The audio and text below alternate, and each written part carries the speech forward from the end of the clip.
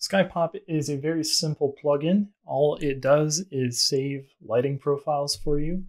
So given the current scene that we're in, if we made some modifications to the lighting here, so let's say we make it dark, we could come up to the SkyPop profiles plugin here and we could name it, let's say dark, and hit save.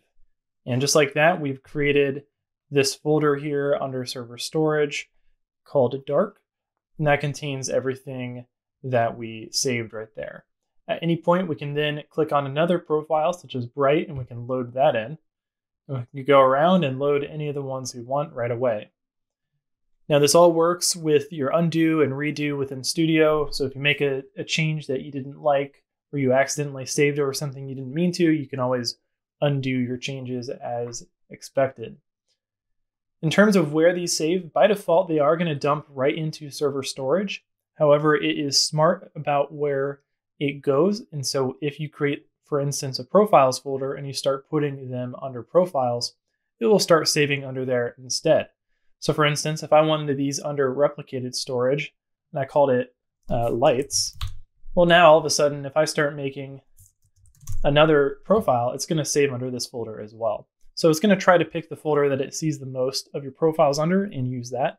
Also with the plugin is a little module importer right here. So if I click that, it's going to throw a ModuleScript under server script service. You can move this module to wherever you want, but this is just going to allow you to load in those profiles during runtime.